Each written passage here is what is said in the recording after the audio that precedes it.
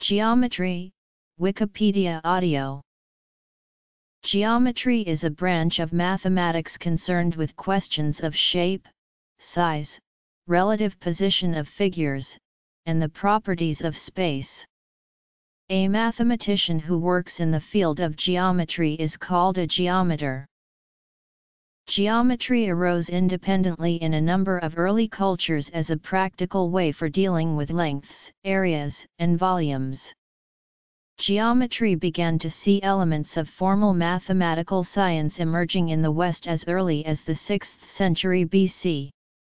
By the 3rd century BC, geometry was put into an axiomatic form by Euclid, whose treatment, Euclid's Elements, set a standard for many centuries to follow. Geometry arose independently in India, with texts providing rules for geometric constructions appearing as early as the 3rd century BC. Islamic scientists preserved Greek ideas and expanded on them during the Middle Ages. By the early 17th century, geometry had been put on a solid analytic footing by mathematicians such as René Descartes and Pierre de Fermat. Since then, and into modern times, geometry has expanded into non-Euclidean geometry and manifolds, describing spaces that lie beyond the normal range of human experience. While geometry has evolved significantly throughout the years, there are some general concepts that are more or less fundamental to geometry.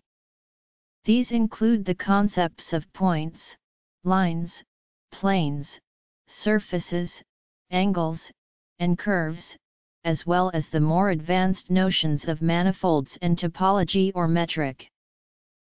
Overview. Geometry has applications to many fields, including art, architecture, physics, as well as to other branches of mathematics. Contemporary geometry has many subfields. Euclidean geometry is geometry in its classical sense. The mandatory educational curriculum of the majority of nations includes the study of points, lines, planes, angles, triangles, congruence, similarity, solid figures, circles, and analytic geometry. Euclidean geometry also has applications in computer science, crystallography, and various branches of modern mathematics. Differential geometry uses techniques of calculus and linear algebra to study problems in geometry. It has applications in physics, including in general relativity. Topology is the field concerned with the properties of geometric objects that are unchanged by continuous mappings. In practice, this often means dealing with large-scale properties of spaces, such as connectedness and compactness. Convex geometry investigates convex shapes in the Euclidean space and its more abstract analogues, often using techniques of real analysis. It has close connections to convex analysis, optimization, and functional analysis and important applications in number theory. Algebraic geometry studies geometry through the use of multivariate polynomials and other algebraic techniques. It has applications in many areas, including cryptography and string theory. Discrete geometry is concerned mainly with questions of relative position of simple geometric objects, such as points, lines, and circles. It shares many methods and principles with combinatorics. The earliest recorded beginnings of geometry can be traced to ancient Mesopotamia and Egypt in the 2nd millennium BC. Early geometry was a collection of empirically discovered principles concerning lengths, angles, areas, and volumes, which were developed to meet some practical need in surveying, construction, astronomy, and various crafts. The earliest known texts on geometry are the Egyptian Rhind papyrus and Moscow papyrus, the Babylonian clay tablets such as Plimpton 322. For example, the Moscow Papyrus gives a formula for calculating the volume of a truncated pyramid, or frustum. Later clay tablets demonstrate that Babylonian astronomers implemented trapezoid procedures for computing Jupiter's position and motion within time-velocity space. These geometric procedures anticipated the Oxford calculators, including the mean speed theorem, by 14 centuries. South of Egypt, the ancient Nubians established a system of geometry including early versions of sun clocks. In the 7th century BC, the Greek mathematician Thales of Miletus used geometry to solve problems such as calculating the height of pyramids and the distance of ships from the shore. He is credited with the first use of deductive reasoning applied to geometry, by deriving 4 corollaries to Thales' theorem. Pythagoras established the Pythagorean school, which is credited with the first proof of the Pythagorean theorem, though the statement of the theorem has a long history. Eudoxus developed the method of exhaustion, which allowed the calculation of areas and volumes of curvilinear figures, as well as a theory of ratios that avoided the problem of incommensurable magnitudes, which enabled subsequent geometers to make significant advances. Around 300 BC, geometry was revolutionized by Euclid, whose Elements, widely considered the most successful and influential textbook of all time, introduced mathematical rigor through the axiomatic method and is the earliest example of the format still used in mathematics today, that of definition, axiom, theorem, and proof. Although most of the contents of the Elements were already known, Euclid arranged them into a single, coherent logical framework. The Elements was known to all educated people in the West until the middle of the 20th century, and its contents are still taught in geometry classes today. Archimedes of Syracuse used the method of exhaustion to calculate the area under the arc of a parabola with the summation of an infinite series, and gave remarkably accurate approximations of pi.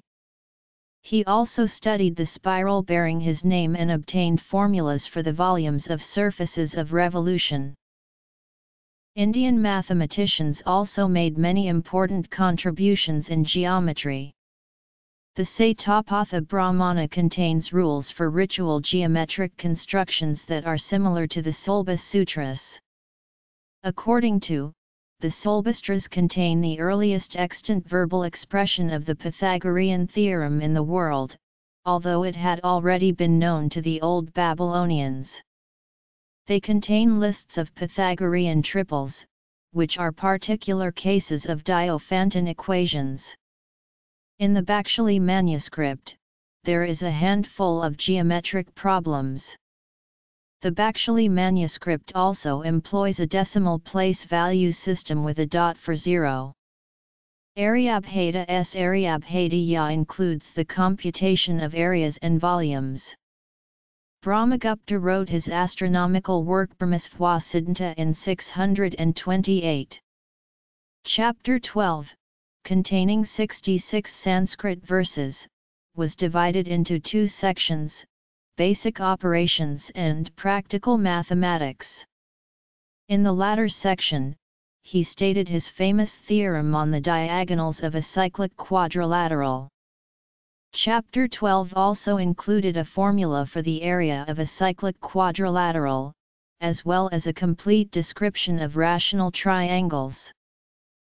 In the Middle Ages, mathematics in medieval Islam contributed to the development of geometry, especially algebraic geometry. Al-Mahani conceived the idea of reducing geometrical problems such as duplicating the cube to problems in algebra.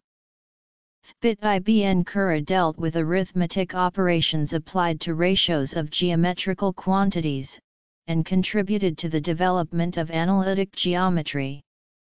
Omar Khayyam found geometric solutions to cubic equations. The theorems of Ibn al-Haytham, Omar Khayyam and Nasir al-Din al-Tasi on quadrilaterals, including the Lambert quadrilateral and Zachary quadrilateral, were early results in hyperbolic geometry, and along with their alternative postulates, such as Playfair's axiom, these works had a considerable influence on the development of non-Euclidean geometry among later European geometers, including Wojtyła, Gersonides, Alfonso, John Wallis, and Giovanni Girolamo Zachary. In the early 17th century, there were two important developments in geometry. The first was the creation of analytic geometry, or geometry with coordinates and equations, by René Descartes and Pierre de Fermat.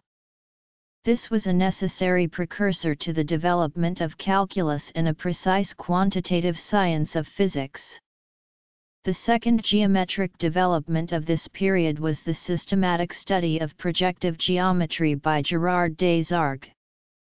Projective geometry is a geometry without measurement or parallel lines, just the study of how points are related to each other. Two developments in geometry in the 19th century changed the way it had been studied previously. These were the discovery of non-Euclidean geometries by Nikolai Ivanovich Lobachevsky, János Bolyai and Carl Friedrich Gauss, and of the formulation of symmetry as the central consideration in the Erlangen program of Felix Klein. Two of the master geometers of the time were Bernhard Riemann, working primarily with tools from mathematical analysis, and introducing the Riemann surface, and Henri Poincaré, the founder of algebraic topology and the geometric theory of dynamical systems. As a consequence of these major changes in the conception of geometry, the concept of space became something rich and varied, and the natural background for theories as different as complex analysis and classical mechanics. The following are some of the most important concepts in geometry. History.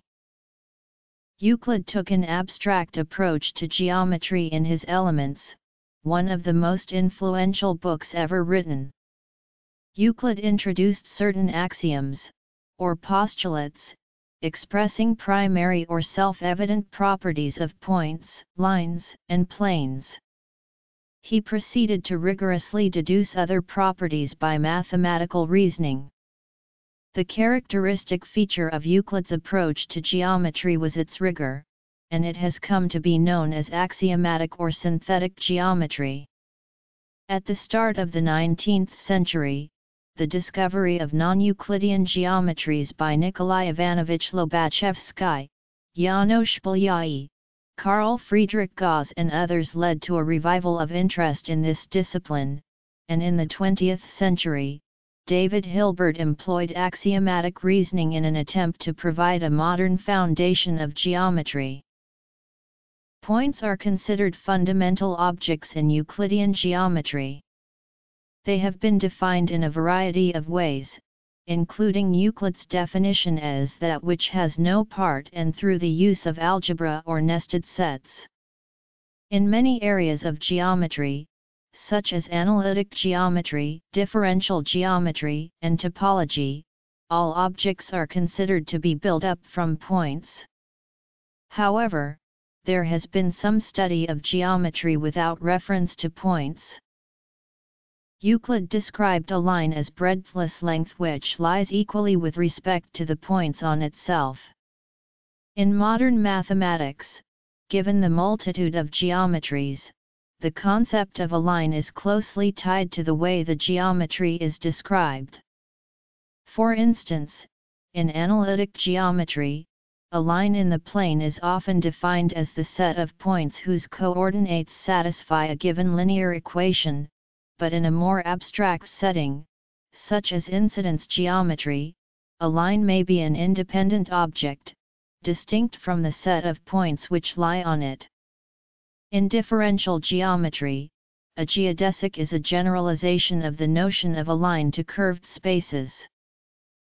A plane is a flat, two-dimensional surface that extends infinitely far.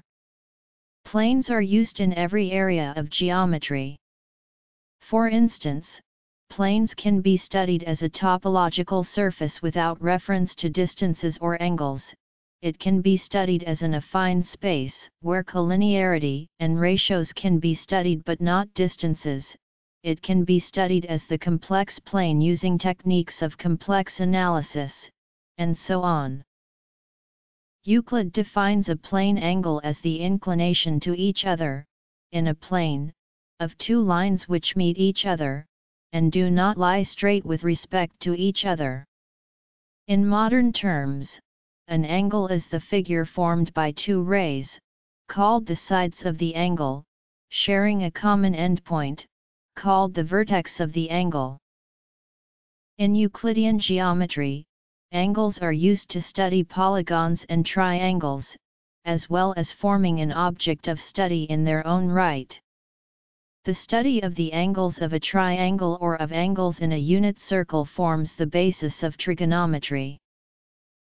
In differential geometry and calculus, the angles between plane curves or space curves or surfaces can be calculated using the derivative.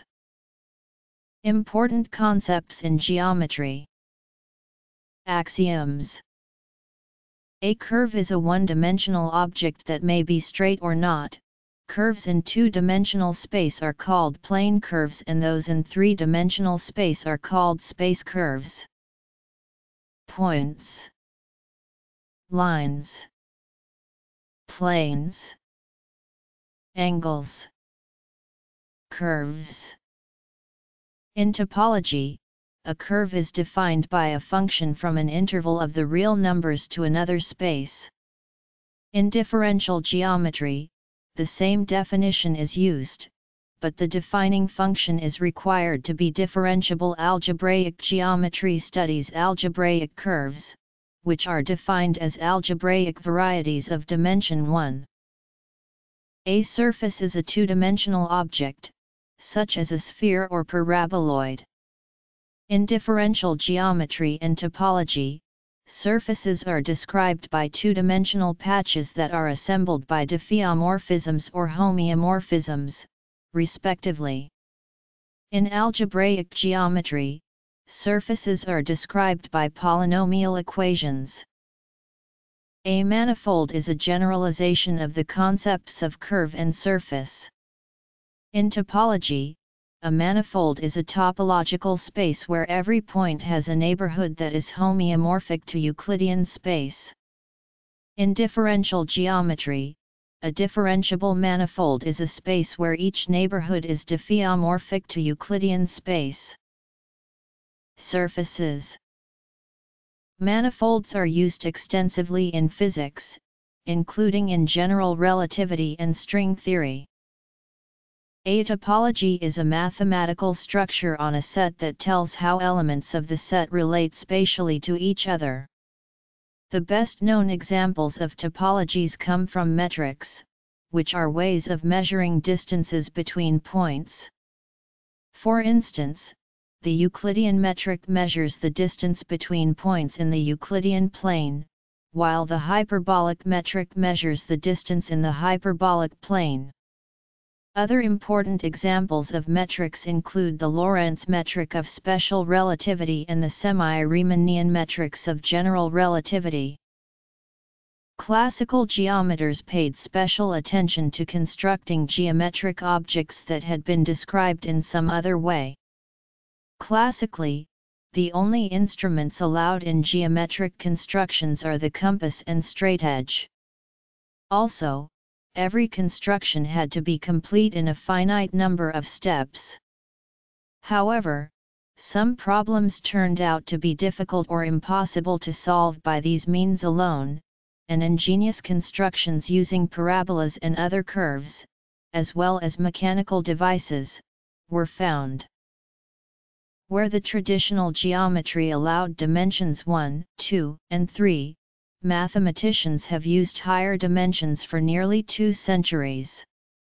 Dimension has gone through stages of being any natural number n, possibly infinite with the introduction of Hilbert space, and any positive real number in fractal geometry. Dimension theory is a technical area, initially within general topology, that discusses definitions. In common with most mathematical ideas, dimension is now defined rather than an intuition. Connected topological manifolds have a well-defined dimension. This is a theorem rather than anything a priori.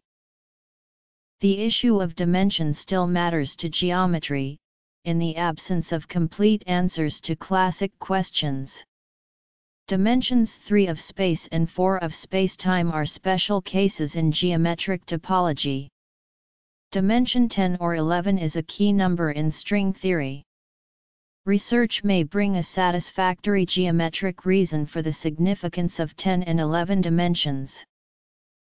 The theme of symmetry in geometry is nearly as old as the science of geometry itself. Symmetric shapes such as the circle, regular polygons, and Platonic solids held deep significance for many ancient philosophers and were investigated in detail before the time of Euclid. Symmetric patterns occur in nature and were artistically rendered in a multitude of forms, including the graphics of M.C. Escher. Nonetheless, it was not until the second half of 19th century that the unifying role of symmetry in foundations of geometry was recognized. Felix Klein's Erlangen program proclaimed that, in a very precise sense, symmetry, expressed via the notion of a transformation group, determines what geometry is.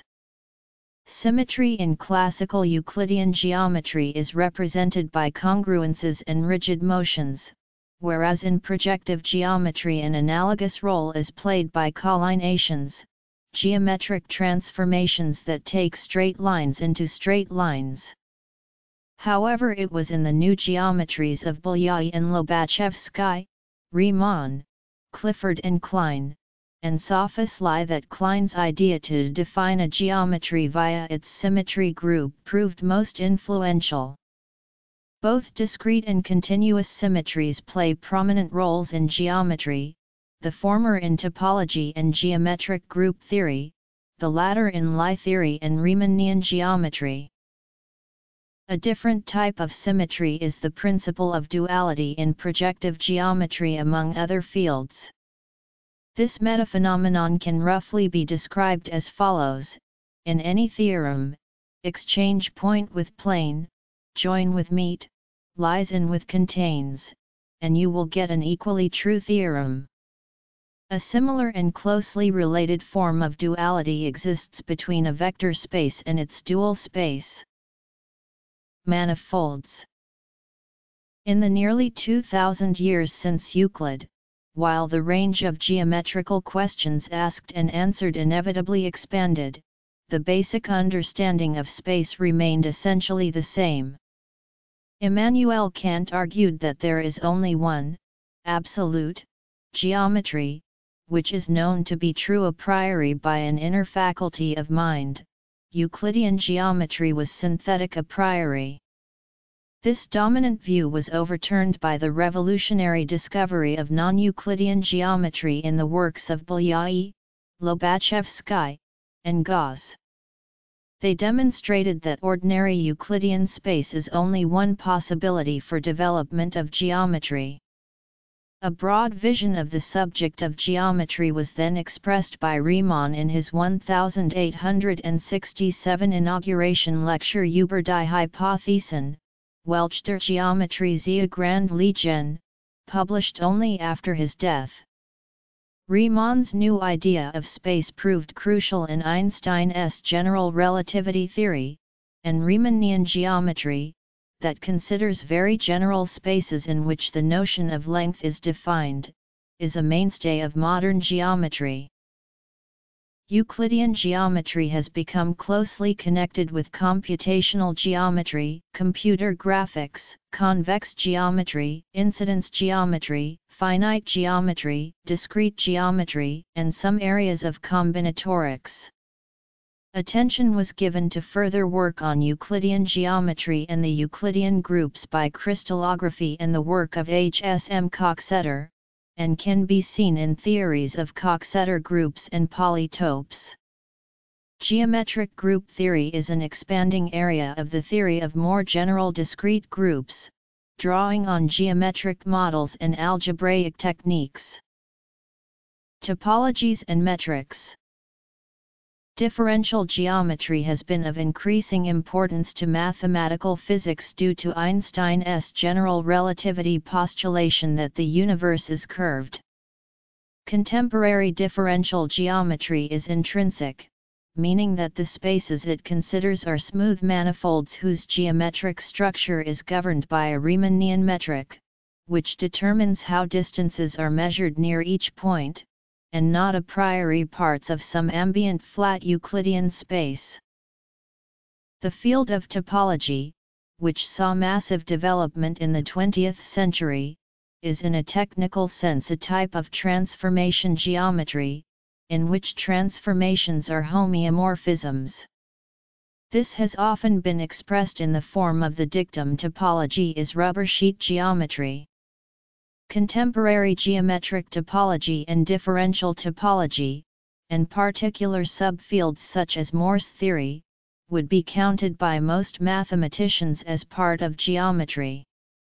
Algebraic topology and general topology have gone their own ways. Compass and straightedge constructions. Dimension. Symmetry. The field of algebraic geometry is the modern incarnation of the Cartesian geometry of coordinates. From late 1950s through mid-1970s it had undergone major foundational development, largely due to work of Jean-Pierre Serre and Alexander Grothendieck. This led to the introduction of schemes and greater emphasis on topological methods, including various cohomology theories. One of 7 Millennium Prize problems, the Hodge conjecture, is a question in algebraic geometry. The study of low-dimensional algebraic varieties, algebraic curves, algebraic surfaces, and algebraic varieties of dimension 3, has been far advanced. Grobner basis theory and real algebraic geometry are among more applied subfields of modern algebraic geometry. Arithmetic geometry is an active field combining algebraic geometry and number theory. Other directions of research involve moduli spaces and complex geometry. Algebrogeometric methods are commonly applied in string and brane theory. Geometry has found applications in many fields, some of which are described below. Mathematics and art are related in a variety of ways. For instance, the theory of perspective showed that there is more to geometry than just the metric properties of figures. Perspective is the origin of projective geometry. Mathematics and architecture are related, since, as with other arts, architects use mathematics for several reasons. Apart from the mathematics needed when engineering buildings, architects use geometry to define the spatial form of a building, from the Pythagoreans of the 6th century BC onwards, to create forms considered harmonious, and thus to lay out buildings and their surroundings according to mathematical, aesthetic, and sometimes religious principles, to decorate buildings with mathematical objects such as tessellations, and to meet environmental goals, such as to minimize wind speeds around the bases of tall buildings. The field of astronomy, especially as it relates to mapping the positions of stars and planets on the celestial sphere and describing the relationship between movements of celestial bodies, have served as an important source of geometric problems throughout history. Modern geometry has many ties to physics, as is exemplified by the links between pseudo-Riemannian geometry and general relativity. One of the youngest physical theories, string theory, is also very geometric in flavor. Geometry has also had a large effect on other areas of mathematics. For instance, the introduction of coordinates by René Descartes and the concurrent developments of algebra marked a new stage for geometry, since geometric figures such as plane curves could now be represented analytically in the form of functions and equations. This played a key role in the emergence of infinitesimal calculus in the 17th century. The subject of geometry was further enriched by the study of the intrinsic structure of geometric objects that originated with Euler and Gauss and led to the creation of topology and differential geometry. An important area of application is number theory. In ancient Greece, the Pythagoreans considered the role of numbers in geometry. However, the discovery of incommensurable lengths, which contradicted their philosophical views, made them abandon abstract numbers in favor of concrete geometric quantities, such as length and area of figures. Since the 19th century, geometry has been used for solving problems in number theory, for example through the geometry of numbers or, more recently, scheme theory, which is used in Wiles's proof of Fermat's last theorem. While the visual nature of geometry makes it initially more accessible than other mathematical areas such as algebra or number theory, geometric language is also used in contexts far removed from its traditional, Euclidean provenance. Analytic geometry applies methods of algebra to geometric questions, typically by relating geometric curves to algebraic equations. These ideas played a key role in the development of calculus in the 17th century and led to the discovery of many new properties of plane curves.